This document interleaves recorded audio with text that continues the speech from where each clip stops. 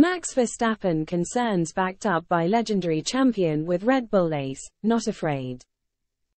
Four-time world champion Alain Prost has supported Max Verstappen's complaints regarding the direction in which F1 bosses are taking the sport, stating that he is impressed by how the Red Bull star is not afraid to play the political game.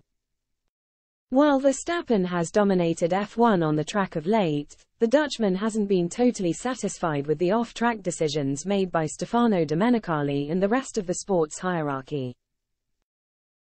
Most notably, he has been relentless in his criticism of sprint races, taking every available opportunity to make clear his distaste for the concept. After rivals Lewis Hamilton and Charles Leclerc were disqualified from the 2023 United States Grand Prix due to technical infringements, Verstappen took the opportunity to send his complaints to F1 bosses regarding the issue.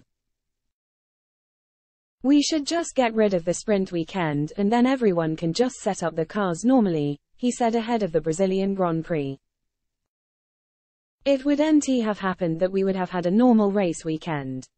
These things only happen when you have a sprint weekend where everything is so rushed into your in-between FP1 and qualifying."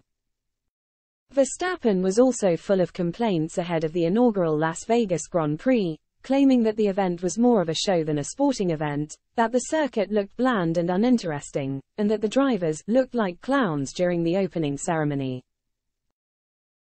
These comments rubbed some key figures in the sport the wrong way, with Verstappen receiving a lot of criticism for slamming an event that had yet to take place. When he was standing on the top step of the podium later that weekend, his feelings toward the Grand Prix had improved.